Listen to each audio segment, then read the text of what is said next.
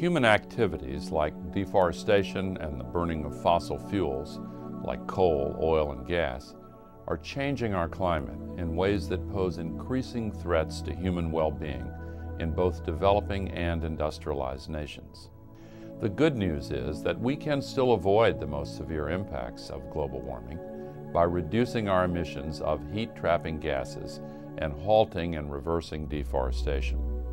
However, as we work to reduce these emissions of global warming pollution by investing in renewable energy and by protecting our forests and soils, we must also begin to prepare for the changes already coming by working to better understand the risks and integrating these needs into our development planning. If we were not to dramatically reduce our emissions, the global average temperature is expected to rise as much as 4 or more degrees Celsius by the end of this century, and that would cause severe damage to natural systems and to human health and well-being.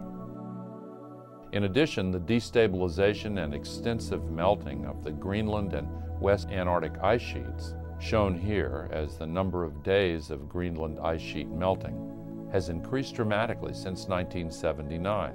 Could cause global sea level to rise between 4 and 12 meters, with each meter causing roughly another 100 million refugees. During these tours, you will also learn about the range of available solutions. You will visualize a new world of renewable energy and see what individuals and communities around the world are doing to both reduce their carbon footprint and adapt to their changing climates. The challenge is huge and time is short, but together we can solve it.